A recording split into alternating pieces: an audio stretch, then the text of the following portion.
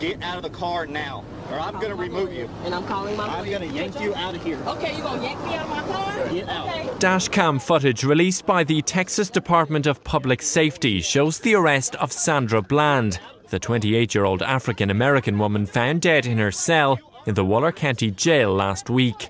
Bland was pulled over for failing to signal, but the video shows how the conversation became heated after Bland is asked to put out her cigarette and later to leave the car. Get out of the car!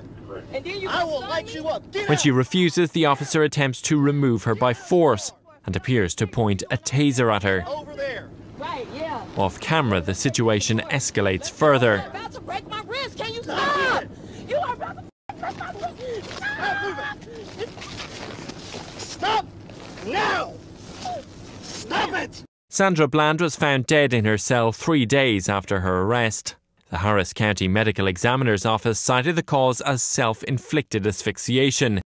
But Bland's family disputes the official account, and now a full inquiry has been launched into her death, overseen by the FBI. Texas officials have promised the investigation will be transparent and say the arresting officer did not follow proper procedures. The arrest and death in custody of Sandra Bland is the latest in a string of incidents across the US that have led to deteriorating relations between Black Americans and police. Removed for a failure. Step out or I will remove you. I'm giving you a lawful order.